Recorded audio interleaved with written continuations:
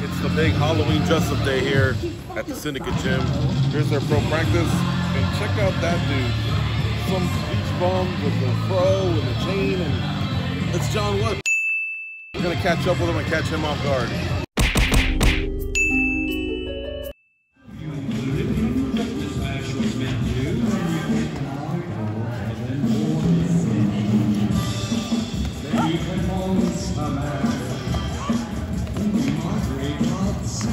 Coach Wood, when did this tradition start, man? You guys knocked it out of the park this week.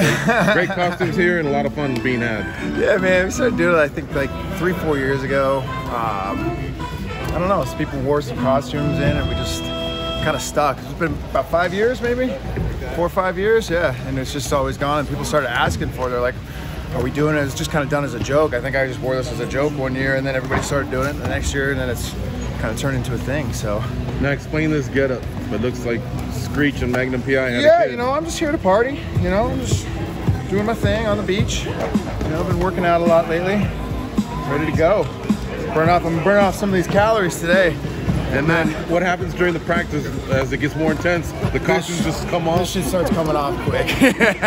I'll start stripping this off. I'll be down to my undies here in a second, but yeah, it's just fun. We usually get a few rounds in, and some will hang and go all the way through, but most will about 4 or 5 rounds, and we're back to normal. Which one of these was your favorite?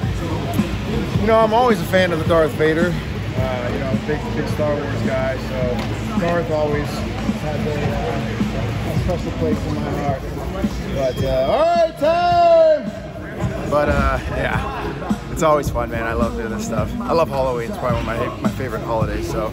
All right, I know practice has to get started here. One last question. Big fight coming up next weekend. The BMF title's on the line. Good friend of yours. The Diaz brothers roll in here a lot. Who do you got between Nate and Jorge, or at least tell us how it goes down?